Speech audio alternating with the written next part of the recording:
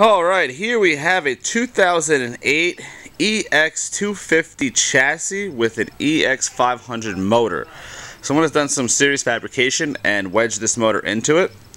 We'll come over here, and you can see they had to fab up some brackets to make all this work right. They pull it off and it works, it runs. Don't exactly know what they were doing with it. You can see it's got an extended swing arm. I started peeling some of this away and it's actually like fiberglass. So I don't know what's going on underneath that. I don't really want to know. We're just going to throw that one right away. It does have a really cool taillight. Blue. It's red with blue accents, which does illuminate. Coming on down to the right side here, you see there's some rash in the pipe. So I'm guessing this pipe fits an EX500 motor. According to the VIN number on it is an EX500. You see the right side here has got some rash where it has laid down, as well as the throttle tube and the brake lever. He's got some interesting aftermarket mirrors here. The right one's intact. There's some rash here on the bezel, as well as the upper. The upper's all messed up, as well as the windscreen. The headlight, don't know what's going on in the back of it. It is functional. The high and low beam is working. Let's see if I can find that button. There we go. So high and lows are working, but you can see the upper is split in half.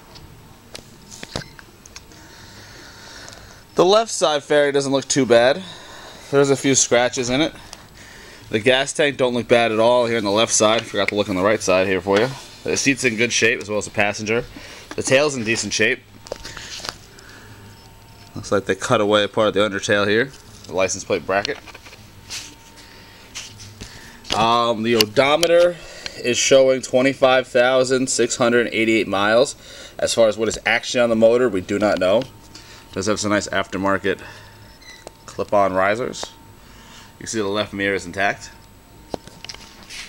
He's got a water bottle rigged up here for his overflow. Someone had a nice little project here.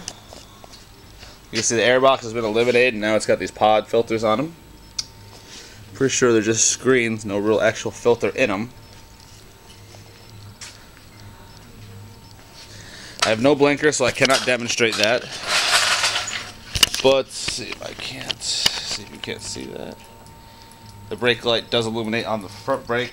The rear brake, it is not illuminating. So I'm not sure if it's just a sensor. Most likely it's just a sensor. Might be unplugged or who knows what exactly. I don't know if this is a name brand exhaust or if the gentleman made this exhaust. We'll have to do a little more research. I don't see any real branding on it. Looks like there's a sticker back here. That might tell us something. But I'm going to go ahead and fire this bad boy up. Test the transmission for you. The transmission's a little funky, for me at least.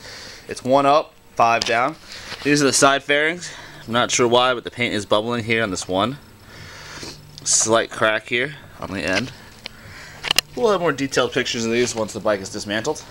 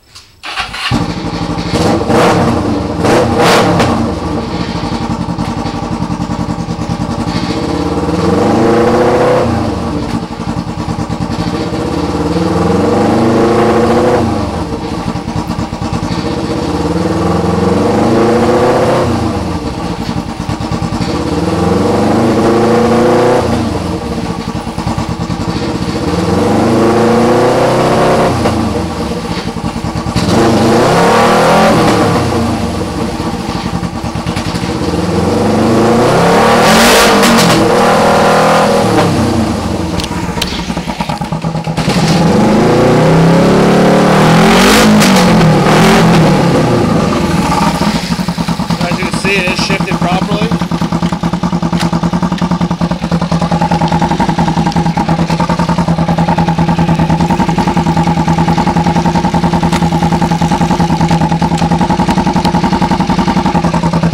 They get it back to neutral there. Let's listen to the motor here for a minute.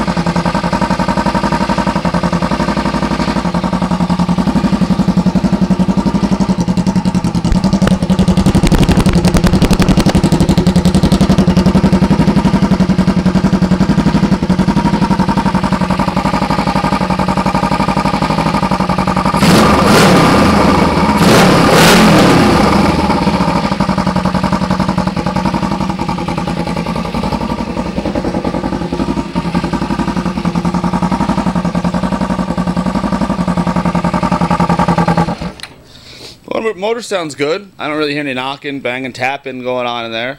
So that's always nice to hear. The motor does go through the transmission. I was having a little bit of trouble getting to neutral. I think it has something to do with the shifter. You can see it's real pinched in here and it's on a funky angle there. But if you have any questions or concerns about this bike or any other bike, please feel free to contact us at RMB Cycle Salvage on Facebook and on eBay. Thank you.